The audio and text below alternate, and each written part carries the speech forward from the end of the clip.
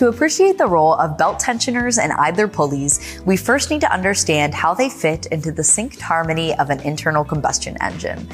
The serpentine belt transfers power from the engine to various components like the alternator, water pump, and air conditioning compressor. The belt tensioner is a device designed to maintain optimal tension on the belt. A properly tensioned belt ensures efficient power transmission and prevents slipping, which could lead to decreased performance or even engine damage. Think of the belt tensioner as a part that maintains peace and harmony within an engine. If the tension is too loose, slippage occurs, causing a loss of power and potential overheating. On the flip side, excessive tension can accelerate wear on components, stretching the serpentine belt and leading to premature failure. Now let's talk about idler pulleys, often overlooked but equally essential.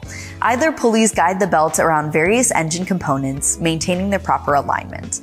Idler pulleys play a key role in preventing misalignment and reducing friction. Proper alignment ensures that the belts can efficiently transfer power without unnecessary wear and tear. Together, the belt tensioners and idler pulleys form a dynamic duo, contributing to the seamless operation of the engine. They work in harmony to maintain optimal tension and alignment, ensuring the vehicle runs smoothly and efficiently.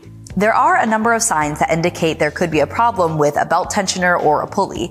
One of the telltale signs is a squealing noise coming from the drive belt at low RPM. Another sign is a drive belt that wobbles or tracks off center. Other symptoms could include an illuminated battery warning light, drive belt tension that feels loose, rust, corrosion or cracking on the spring tensioner, difficulty steering, and engine overheating. Failure of the belt tensioner will create more tension on the serpentine belt, causing the bearings in the engine system to break down. This could create other costly problems from the alternator to the AC compressor to the steering pump. If the automatic belt tensioner has failed, it's a good idea to recommend replacing the idler pulley or pulleys at the same time. Why?